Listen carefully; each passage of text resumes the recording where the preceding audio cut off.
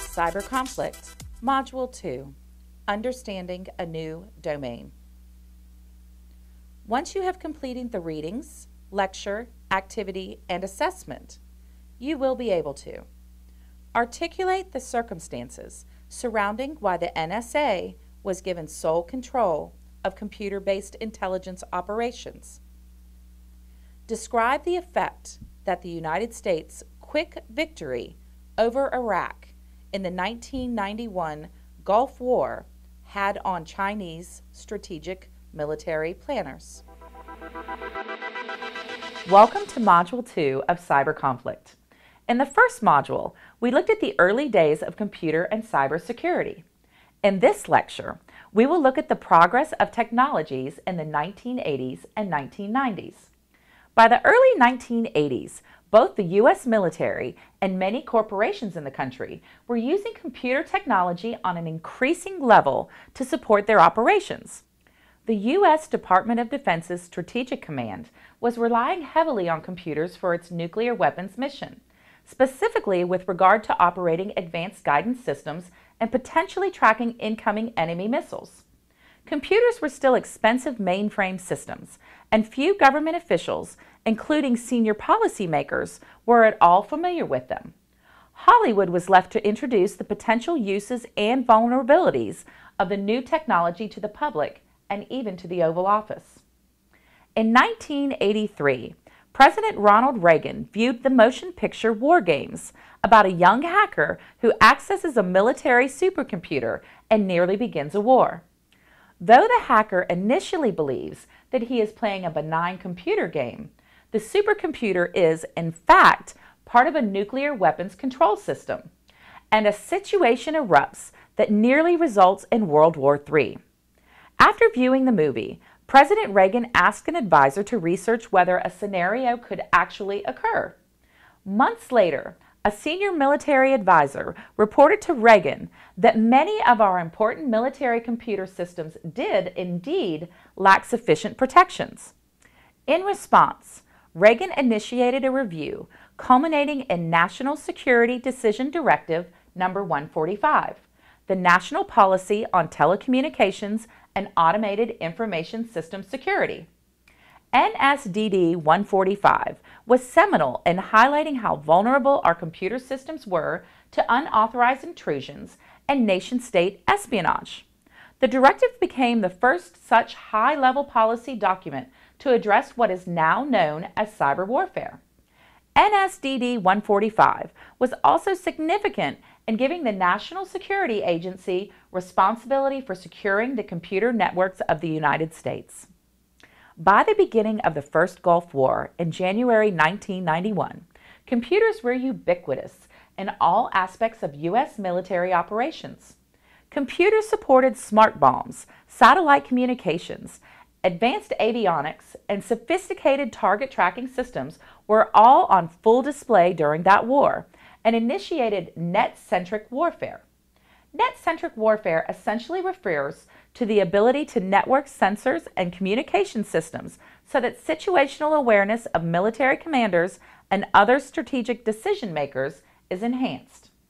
Robust situational awareness helps commanders increase targeting precision and improve the military's overall unity of effort. Both China and Russia were caught off guard by the United States' sophisticated computer-enabled military operations and were awed by our quick victory over Iraq. China, in particular, was especially concerned with the United States' new ability to wage high-tech war, particularly because China's military relied on more primitive technology, similar to Iraq's. As a result, both China and Russia initiated long-range strategic development programs to upgrade their military capabilities, with the goal of creating their own net-centric militaries. Even as it ramped up technologies, however, China believed that the United States had become over-reliant on technology and began research on how to asymmetrically exploit and disrupt this over-reliance. As William Lynn wrote in the article Defending a New Domain in the journal Foreign Affairs, Cyber warfare is asymmetric. The low cost of computing devices means that U.S. adversaries do not have to build expensive weapons.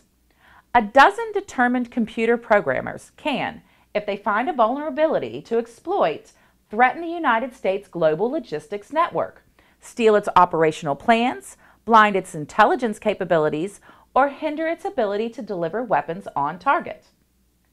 Since the first Gulf War, many of our adversaries have exponentially increased both offensive and defensive cyber capabilities. The United States' advantage in technology over the last 3 decades has rapidly diminished, and we now struggle to out-innovate our foes. The next module will highlight today's strategic situation with respect to cyber technology, and we will touch on a philosophical argument about whether cyber warfare can even occur. Quiz question 1.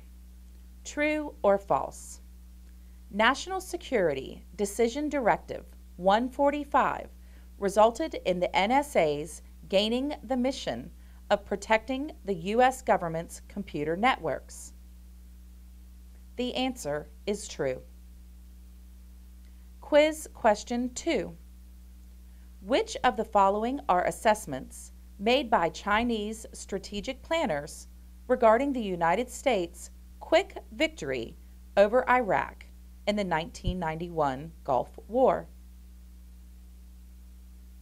Note, 2 of the following answers are correct. A. China should confront technologically superior U.S. forces with asymmetric means. B. China should create plans to incorporate information technology into its armed forces. C. China should not attempt to reach technological parity with the U.S. forces. D. China should avoid incorporating information technology into its armed forces. Answer. A. China should confront technologically superior U.S. forces with asymmetric means. And answer B. China should create plans to incorporate information technology into its armed forces. Are both correct? The activity for this module asks that you download and read President Reagan's National Security Decision Directive 145. In approximately 1 page, reflect on how the technology was described in the document. In what ways does the directive seem prescient given our world today?